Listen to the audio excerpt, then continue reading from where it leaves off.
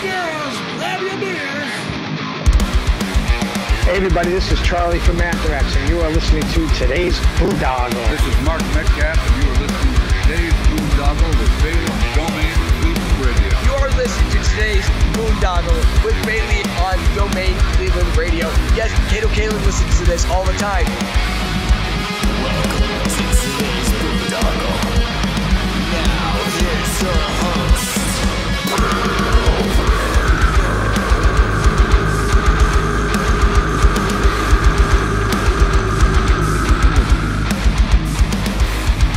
I am Monty Heath, so one Heath, and you are listening to today's Boondoggle. Hey, what's up? It's John from Skillet, and you are listening to today's Boondoggle on Domain Cleveland Radio. Fasten your seatbelts.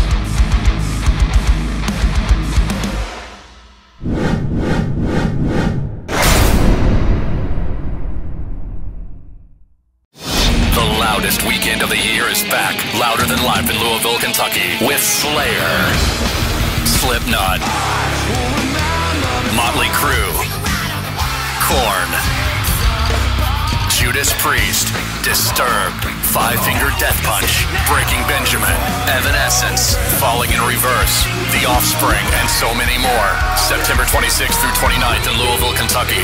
Passes on sale now at louderthanlifefestival.com. What's going on, everybody? It's Bill Bailey with today's Boondoggle. And a real quick housekeeping note, if you're watching us on YouTube or Rumble or BitChute or Odyssey, please hit that follow and subscribe button. And if you're listening to us on Spotify, Apple, Google, whatever podcast platform you utilize, please hit that follow and subscribe button so we can continue to bring you conversations like the one I'm bringing you today. We are speaking with Bob James from the band Silent Theory. What's going on, Bob? Not much. Thank you so much for having me.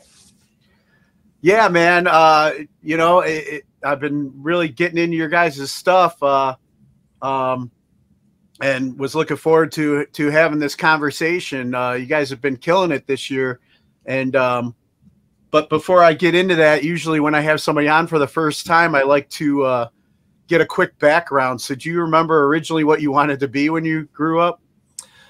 Ooh, that's tough. I think because I come from a background of military people, and so that was always kind of on my deck of cards. Was I just assumed I'd be, my dad was in submarines, and I always liked the idea of that. But my grandfather was in the Marines in World War II, and I had all kinds of people on my mom's side that were in Vietnam and all kinds of stuff. So I think military was always kind of part of the plan, and then after that, I hadn't really figured it out. Nice. Wow. Well, it's ironic because my dad was in the Marines in World War II in the invasion of Okinawa, and I ended up joining the Navy. I didn't get on submarines, but I was on an aircraft carrier. Very cool. I don't know how those submarine guys do it, man, but mad props to your old man. And then what was it that you got into music, and who were some of your early influences? Yeah. Music has always been a part of my life. It's always been something that I've been drawn to. And I like to think of myself as pretty blessed in the sense that my mom listened to very much 50s, 60s, that kind of stuff. My dad was a lot more into anything from Phil Collins to Led Zeppelin, and, one of his favorite bands is AC/DC. So I always kind of had that heavier kind of side to things. And then, I just, bounced around between everything in between that. And so the Beatles have always been really huge for me. And kind of that era of music where everybody sang, harmonies were everything. It was just, the song writing may have been a little bit more simplistic, but I don't know, just the quality and the group effort was always cool to me. But, when kind of in my formative years, junior high school and stuff like that, when I really started getting into playing rock music, I was listening to a really weird mix of everything from Metallica to Blink-182 and stuff like that. And I don't know, I've always been such an appreciator of music that I look at some bands like Metallica and I'm just their technicality and the songwriting and stuff like that is so incredible. But then you look at bands like Blink-182 and some of those pop punk bands, and it's they weren't necessarily the greatest guitar players. They weren't like trying to like be virtuosos, but like their energy on stage and just like everything they put into it, like whether it was silly or not, was always like 100%. And so, yeah, I mean, I really looked to a lot of that kind of stuff and just kind of like picked a little things of influence out of all of that. Nice. And then when you started like getting into like learning, you know, getting into music yourself and playing and performing, what was like the did you have any like local influences, or what was the scene like? Kind of. So I grew up in a town called Bremerton, which is a little outside of Seattle, kind of across the Puget Sound there. And, you know, I am a little bit older than some of your listeners may be, but, you know, I was definitely like not old enough to really appreciate like the grunge scene, but like I definitely like remember a lot of that and remember experiencing a lot of that. And it wasn't until much later that I really like kind of appreciated what their stamp on music history was. But other than that, like there wasn't, at least to my knowledge, like there wasn't a huge like rock scene or anything like that in Bremerton. A lot of it when I was growing up was a lot more hip hop and that kind of stuff. Nice. Okay. And then when you got, you know, when did like Silent Theory come together for you? And, you know, where did you guys start originally playing? Yeah. So when I moved out to the Moscow-Pullman area, so like now I live in a town, well, roughly in a town called Pullman, which is basically on the Idaho-Washington border.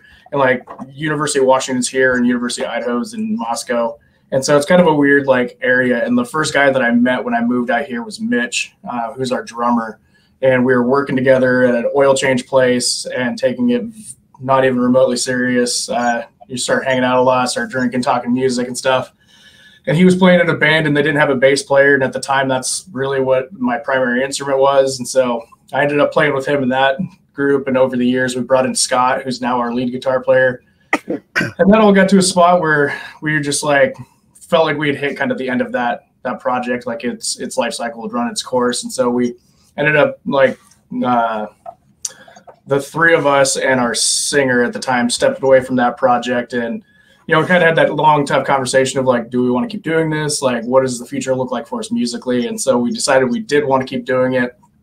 And we sat around for several hours in a Mexican food restaurant and had many, many margaritas, kind of talking about like what the future could look like and what names and stuff like that. And somewhere we have a notebook of just so many. Some of them are really good. Some of them are really terrible. Just like name ideas that were thrown out, and somebody throwing out and was like, "Oh, that's not too bad." And we kind of look it up and just be like, "Ah, there's 37 of those bands," and we're like, "Okay, well, what about this one?" It's like, that one's not very good and stuff. When we finally, I don't remember who it was, but somebody said something about Silent Theory, and we're like, And we kind of kept circling back to it, and we're like, "Well, how about this? We have our first like show coming up. We'll play the show Silent Theory, and then we'll kind of see how we feel about it, and then maybe change it before we get too deep." And you know, that was November 2009 that we played our first show. So, you know, it's stuck. It's very much part of us now. Yeah, and it seems to be doing well for you guys. And then, but have you guys ever like, you know, as things have blown up and you've been hitting out on, you know, getting out on the road and playing in other towns, do you ever get any hate like for being from Moscow? And then you guys are like, no, Idaho, man. Surprisingly, no. That has always been something that people are wildly fascinated with. They're like, so you're from Idaho? Like, is there a lot of music out there? It's like, no, not really. Most people have to travel to get to it. Like Boise's got an okay scene. There's some really cool venues and stuff down there, but we're up kind of closer to Coeur d'Alene. And so it's just like, there's a lot of country music and a lot of like, you know, house EDM type stuff, but not a lot of like musicians playing instruments kind of music. Yeah, so, dude, I absolutely love Idaho. I was able to go out there for this after I got out of the military. There's this organization called Higher Ground up there, and they operate up in Sun Valley. Oh, and yeah, they brought us out there. I got to do like horseback riding in the Sawtooth Mountains and fly fish and stuff, and it was like part of like recreational therapy. And it was amazing, man. It's like my energy and everything felt so much better. So I definitely love to make the trip out there. Everybody wants to make jokes about potatoes and stuff like that, but I didn't see any potatoes when I was out there. I just seen a lot of beautiful land, and I said, drinking straight out of the spring, out of the mountain and everything. Yeah, it's pretty incredible. And then as you guys have been, starting Silent Theory, and you said, kind of bouncing the name around, at what was it, the Mexican restaurant. What were some of the, getting out of there? What were some of the things that you guys were doing as to kind of get noticed, to get your name out? And then when did you notice that? When did the big, did you guys get the notice to get touring past, outside of Idaho? Yeah, it was, it's honestly been a pretty long grind for us.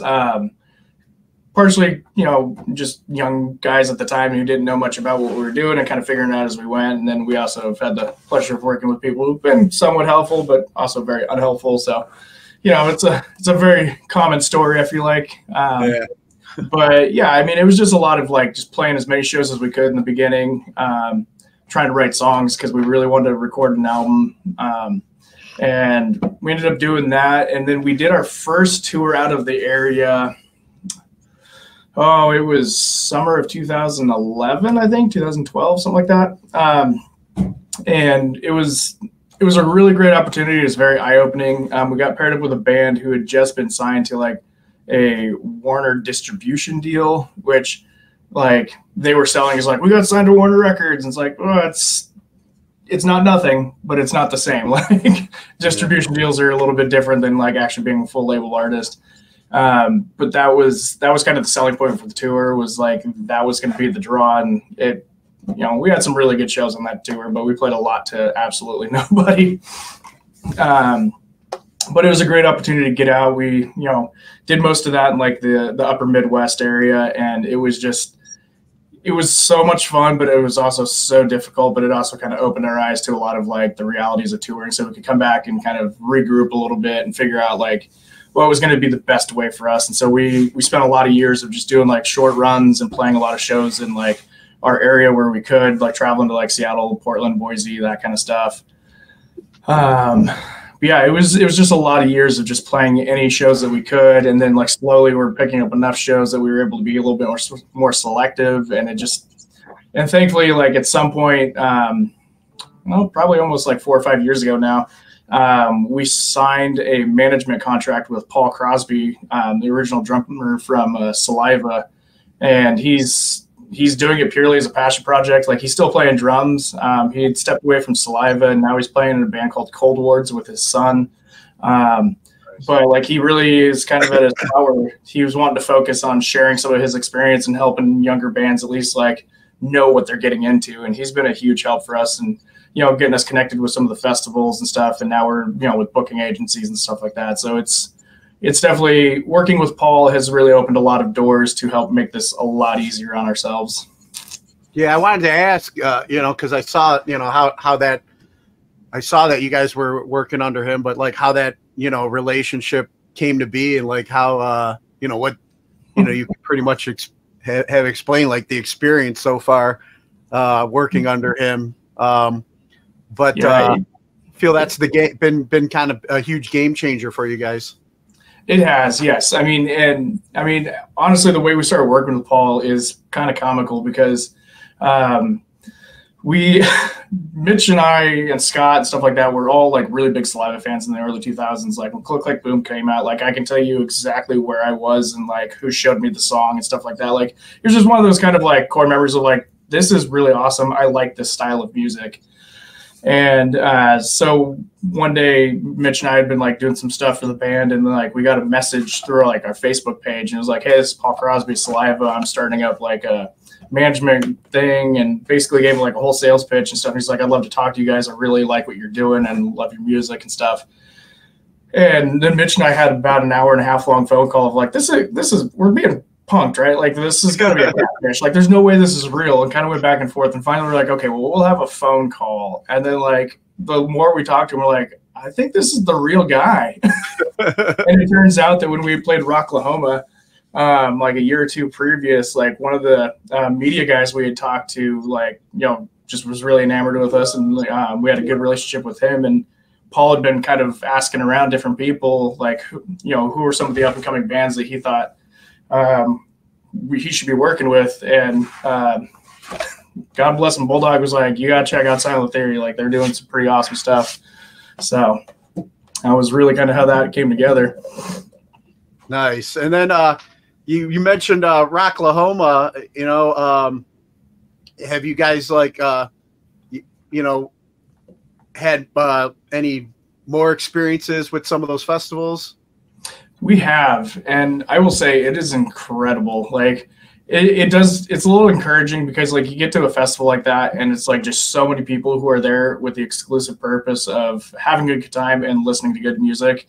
And so it's always just a really great kind of positive kind of party atmosphere. Like, people are just really excited to be with the music. But yeah, we played Rocklahoma, and then we were slated to play Inkcarceration, and then COVID happened, and then we were able to like stay on the bill like after everything came back. And so in 2021 we played Inkcarceration. Okay, yeah, I was there then. All right. Oh, nice. Yeah. And then this last summer we just played Rockfest up in Cadott, Wisconsin, and that was pretty incredible. Like, I will say the biggest thing that really stood out to us, like, one, the fans are incredible and everybody's having a great time, but the hospitality they put into those festivals is just incredible. Like, we were a little out of our element, like, when we got to Inkcarceration, because we got there and they're like, okay, here's your trailer, here's your stuff for craft services, and we're like, okay, great, thanks. And they're like, and when you're done playing, we have somebody waiting to give you a ride down to a hotel about a mile away where you can take showers and stuff, and then we'll bring you back. And we're like, awesome, man. Like, thank you. like, I don't know. It's just like they have everything accounted for. They're just like, hey, whatever you need. And we're like, absolutely. Thank you so much. So it's pretty incredible. Huge fan of the Danny Wimmer festivals myself, man. I mean, I think the top notch, I hear all the, I never hear anything bad from any of the artists that play there. And yeah, that was, what was that like? I mean, playing that first one, cause usually that's in July, but I believe that year that it came back, it was in September because we were waiting on Ohio to open up. Yeah. It was still fresh after COVID. I knew, like, usually I'm backstage with media and stuff, but that year there was none. They've finally been like easing back into that. But what was that first one like, first major festival like after COVID? It was a little weird. It was pretty incredible because, like, I don't know, it was one of those, it was very surreal. From like we got there and we went over to craft services, and like we had been going back and forth with RJ from Hailstorm because he has a podcast, or at least he did for a little while, and we were like, he had reached out and we were trying to get on that. And so like we are over in craft services, and then just like RJ and a couple of people from Hailstorm come over and just like, oh, hey, and start talking to us. And it's just like, this isn't real life. Like, these are bands that we aspire to, like, be around and stuff like that. And then they, there they are just talking to us and calling us by name and stuff. And it's like, oh, that's pretty cool. But it's just, I think the thing I like about those festivals too is like the festival that we played at, like in one day, A Day to Remember played and just lights out, just unbelievable show. And then like immediately after that, Mudvayne played their first show in like 12 years or whatever. And it was just like, this is such a cool spectrum of music, and I loved every single minute of it. Like, it was just incredible. So that was pretty neat. Yeah, and then I mean, with that awesome backdrop of the reformatory there, did you get a chance to check it out? Yeah, we did. Went and did the little walking tour, and it's pretty creepy. And of course, they always set it up for, like, they have the haunted tours after dark and stuff like that. But I don't know, it's pretty cool that's where they shot Shawshank. Yeah. It's awesome, man. And then, I mean, I remember too with that festival, like I said, it being fresh, and it's like having to deal with the state, waiting for the state of Ohio to, relax some of the sanctions or whatever. But it's like you either had to be like, tested or, fully vaccinated, have your cards and all that stuff, which kind of sucked, but it was like, hey man, people are tired of being in their houses. Let's do what we got to do to get out and enjoy ourselves. What, although it was cool backstage, but I mean, was there still a lot of other rules in place? Yes and no. I mean, thankfully it was open air, so there was a lot of that like, if you weren't like standing in big groups, like they weren't like walking around forcing people to put on their masks and stuff like that. So you could step outside and kind of, take a mask off for a few minutes. But I think the big thing was like most people were to your point, were so like excited to be out of their house and actually at an event that everybody was like playing nice and cooperating and stuff like that. And so that was pretty cool to see that, people could come together, like even if they weren't like super excited about it, like they were still like willing to be a community member so that we could all have this thing. Yeah. And what was also beautiful about that time frame, I mean, it was, I think the 20-year anniversary of 9/11 that weekend as well. And they did, of course, Danny Wimmer always, he's very supportive of the military and stuff. Another reason why I have huge respect for him. But they, did a little tribute, to all those we lost on 9/11. And then this young lady came out with this amazing voice and sang the national anthem.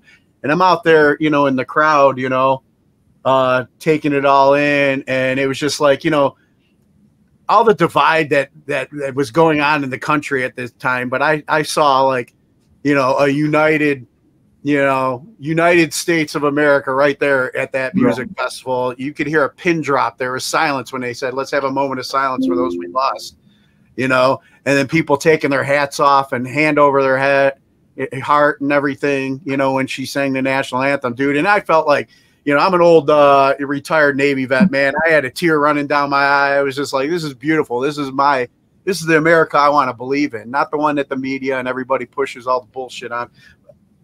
Not to get us sidetracked on any rabbit holes or, stuff like that, but I'm just like speaking about my experience there. And I'm glad that you guys were, played that weekend, and we're a part of that. But yeah, dude, it was an amazing time. And luckily, like things have kind of, this past year at Ink, I was actually, able to do interviews again backstage. So, it's like we're getting back to normal. So but we're quick forgetters, I think, in this country. But anyway, like I said, I don't want to get on my soapbox.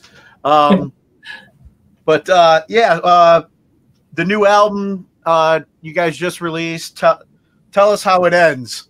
I mean, man, I could going on the rant I was just on and the rabbit holes I'm going down. I mean, I could read so much into that name itself, but let's hear from you. What's the inspiration behind the name of that album? And I believe it's is it one of your tracks as well, right? Yeah, we released a music video for the title track the same day as the album. And it's one of those, like, this album in particular, like, like I said, we've been grinding on this for a long time. And so, like, this is really kind of a really definitive spot for us. Like, we feel like we've, secured a foothold and have taken a good step forward. Our last couple albums we've recorded in the same place with the same producer and all this other stuff. And we're happy with those. But we felt like it was time to, try and move out of our comfort zone a little bit and try and take some of those steps to, grow a little bit. We're always trying to better ourselves. And so with this album, we actually worked with a few different songwriters just to, we've always wrote our own songs and everything like that. And that's really important to us. But we also wanted to make sure that, like, we felt like we were still doing things the best way possible, and weren't just kind of getting in our own ruts. And so we worked with a few co-writes on this album just to kind of, if nothing else, see other people's process and kind of how they approach songwriting, stuff like that, just to, see if there's anything we can learn and take away from it. But we also started working with Chris Dawson, who does a lot of recording and mixing and stuff like that. And he was playing Seasons After and a few other bands. And so like, he's familiar with like the artist side of things, but he just is able to produce really great results. And, I'd say 7 of his 10 bands are currently probably playing on Octane right now and stuff like that. So like, clearly like the sound he's producing is like more than radio ready and stuff like that. And so it was really a great opportunity to work with him and kind of see his approach to recording and stuff like that. But we never start off with an album name or anything like that. We always kind of like put the songs together and kind of see what the common theme is. Like we try not to like pigeonhole ourselves or anything like that. Cause I mean, some people can do that creatively and still do it in a really great way. And I feel like if we were like, this is our end goal, like it may just kind of like, take away from the process a little bit. So we always wait till we have our collection of songs and then just kind of like, then discuss like what do we feel like this is best representing and that kind of stuff. And a lot of the songs had a lot of frustration in them. This is still a very definitively Silent Theory album, but like I would say like some of the heaviest songs we've ever written are on this album. And we definitely took some chances. There's 1 or 2 songs that are a little bit weird, but like are still pretty awesome. So it just is one of those like, the tone was just kind of like, okay, fine. Clearly you think I don't have the answers. Please enlighten me. Like, tell me how it ends, kind of thing. And we had the song written with that title of like, tell us how it ends. And we're like, that's, feel like it really encapsulates like how we feel about this. And we'd gone through a couple different like album arts, and one of them that we all really liked, but we thought was a little dark, especially with some of the stuff going on in the world today, was like basically somebody sitting in a lawn chair with a cooler and a beer, and there's what looks like a nuclear blast off in the distance. And we're like, it's pretty powerful, but also like, I don't know, we don't want people to read into like, what we're trying to get out of this. So we ran some different options, but yeah, it's really just kind of an expression of like, frustration, I guess. Yeah. Gotcha. Well, speaking of, frustration and expressing yourselves, one of the singles that really caught my attention was Burn It All Down. Want to share a little bit about the inspiration for that one? Yeah, first off, it's a really fun song to play. And it was kind of a cool opportunity shooting that video because we've done a few videos with Juan Bartonez now, and he's got this cool setup in St. Louis. He's just got like a big like a couple spots in an industrial park, and you just open it up and he's got like sets built, and he's got like the huge like white wall and green screen, and like he's got a like 40-foot LED wall. It's like he's just got a bunch of cool tools at his disposal. But that one in particular, he was like, hey, have you seen this new David Fincher film? And we're like, no. And he's like, well, the movie sucks, but the cinematography is amazing. He's like, and that's kind of what my inspiration is for this video. And so we kind of built this whole concept around that. But we also were able to work with a VFX company. And so we did a bunch of just shots that at the time kind of felt silly because like we're just standing in front of blank spaces, just kind of like doing the stuff, hoping that like it would come together. And so like all of the shots in that video where it's like outside of the building and moving in and around, and like a lot of that stuff is all like CGI that was like custom built after the fact. And so that was a new experience for us, and it was kind of fun. But like the song is, I'm trying to think the best way of putting it, because like it is one of those like I think it's really a statement of like planting your flag. Like you've been doing what you think are the right things. You've been playing the game, like whether it's a personal relationship or professional relationship, like, or just somebody, like, but like, and I feel like we've all had that experience of like, you get to that spot and you're just like, nope, like we're no longer playing this game. And I will literally burn everything to the ground before I like, continue this or whatever. So I think that was really kind of the precipice for it. Was just kind of digging your heels in. Nice. I think I knew there was a reason why I was connecting to that song. And then, you guys have been killing it with not only the the videos, but the singles streaming and everything, like on YouTube and Spotify and stuff. What's the secret to getting them numbers? You know, when it started, I could not tell you. Like, our first video we ever released on YouTube was for our song Fragile Minds, and it just kind of took off and had a mind of its own. We did nothing to or with it because we didn't know what we were doing at the time. We just put it on YouTube and, you know, shared it as best we could. And, you know, now it's got like, I don't even know how many millions of views. It's, you know, over 25 million views now, and it's crazy. And so that definitely, having that kind of, that workhorse or that weight, like, helps the algorithms, so to speak, because, you know, people kind of come to our songs through that one or something. But I think a big help for us also was a couple of years ago, we signed a distribution deal with a company called 1RPM, and they have a whole team especially dedicated to like helping promote these songs to like different playlists and stuff like that. Because, you know, sometimes you can organically get on playlists, like whenever stuff gets released, like they can like pick it up, and that does happen. But having people who can, you know the system and know the people who can just be like, hey, would you please check this out for me and stuff like that. Nothing's ever guaranteed, but you know, being able to have somebody like advocate for you has definitely been a huge benefit for us. Definitely. 1RPM, you guys work with podcasts? Give me a call. Yeah, man, everything I've been checking out, man, you know, it's like I've been digging, you know, and you know, before we get ready to wrap up, I want to ask you a couple questions that I normally ask my guests. Yeah. You know, you talked about some of the early influences when you were little Bobby, you know, getting into music and stuff. But who would you say are your current top 3 musical artists? That is a great question. There's a lot of great bands doing great things. I think for me, with like the style of music we're playing and just kind of like the performance aspect, because we're very much concert fans ourselves, and so like we really do try and put a lot of effort into our live shows, because if people are willing to spend their time and their hard-earned money to come see us, like we want to make sure it's not a complete waste of their time. And some of the bands that I think that are really doing that well right now on a big scale are like bands like Nothing More. I think they have an incredible show.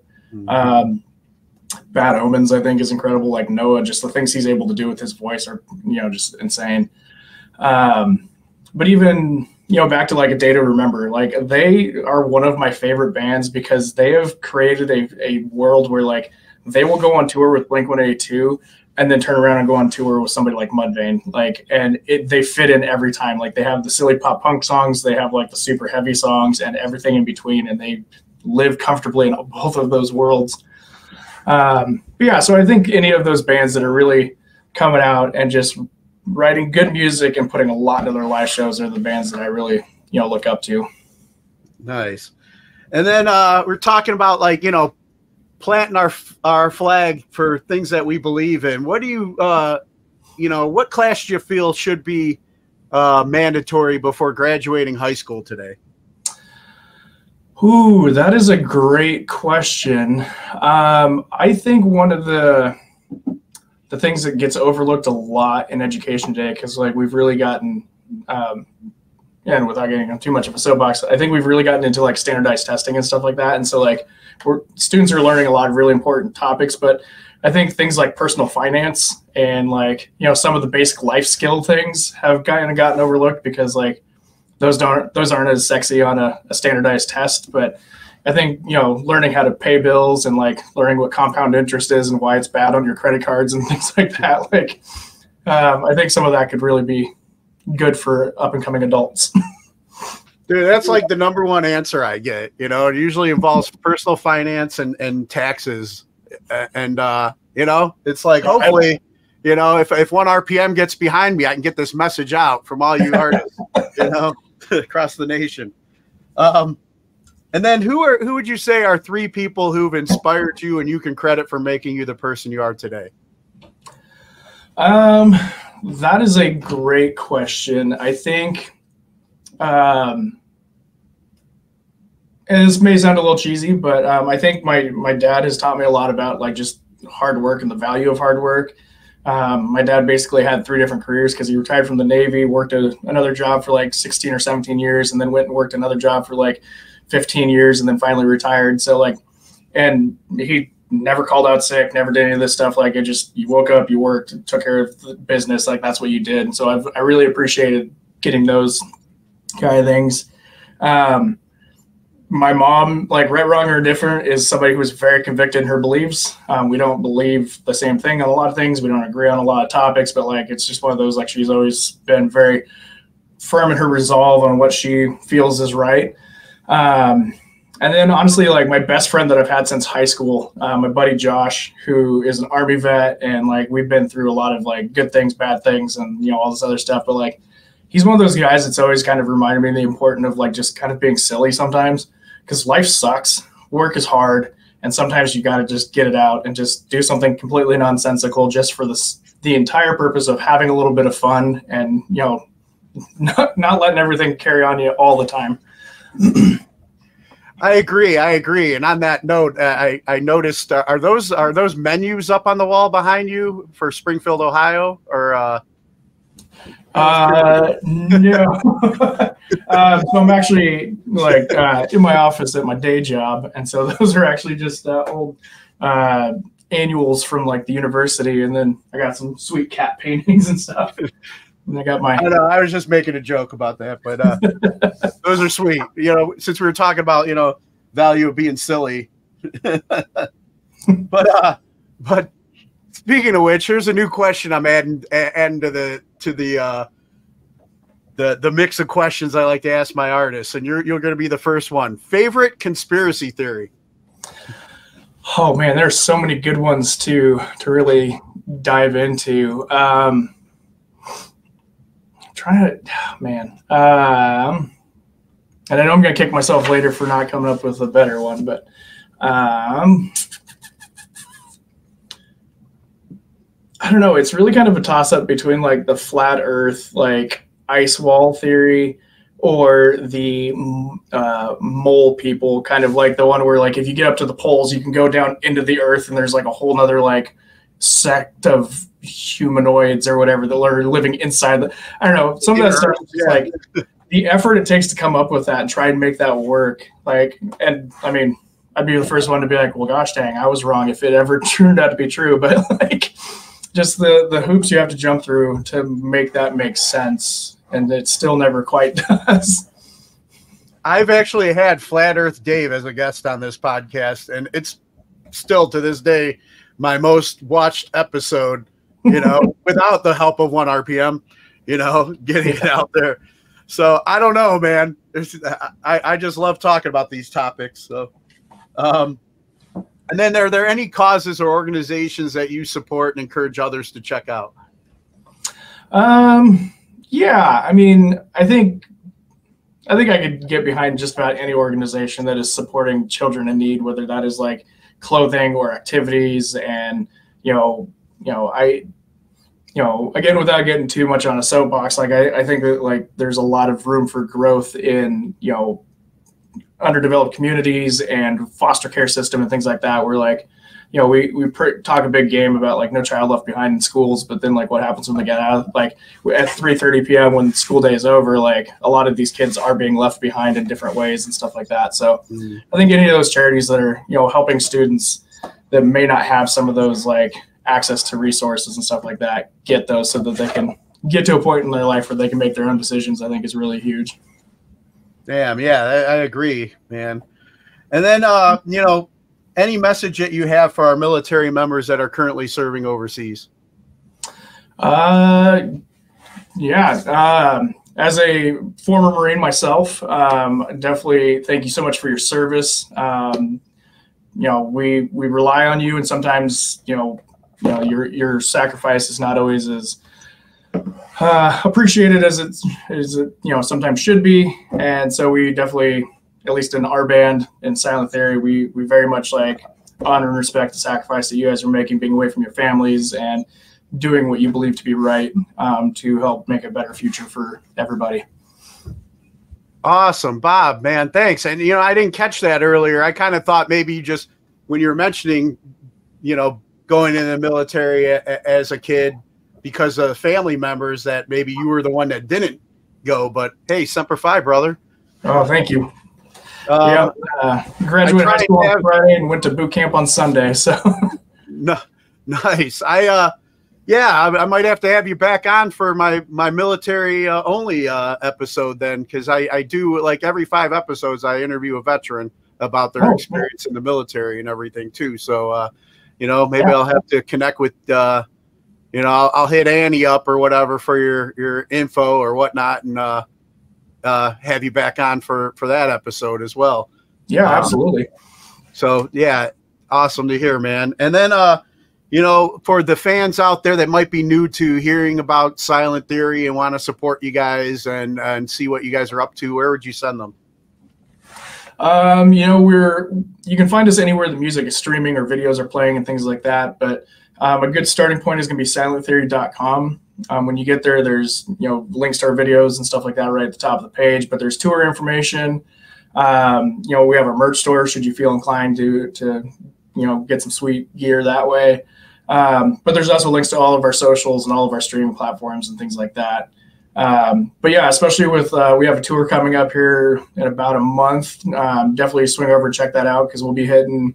We're starting in Chicago and finishing up in Massachusetts, and kind of hitting a little bit of the couple stops along the top of the Midwest there, and then we're going to hit a little bit of the upper East Coast on this run. So definitely check that out if you're in those areas.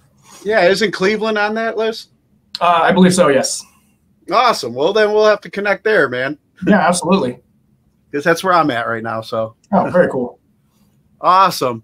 Bob, man, it's great talking with you, man. One last favor before I let you go. Do you mind cutting a promo ID for the show? Just introduce yourself, and you're listening to today's Boondoggle. Yeah, absolutely. What's up, everybody? This is Bob James from the band Silent Theory, and you're listening to today's Boondoggle. Awesome. Bob, man, thanks again for your time, brother. I really appreciate it. It's great talking with you. And we'll have to connect for that follow-up episode.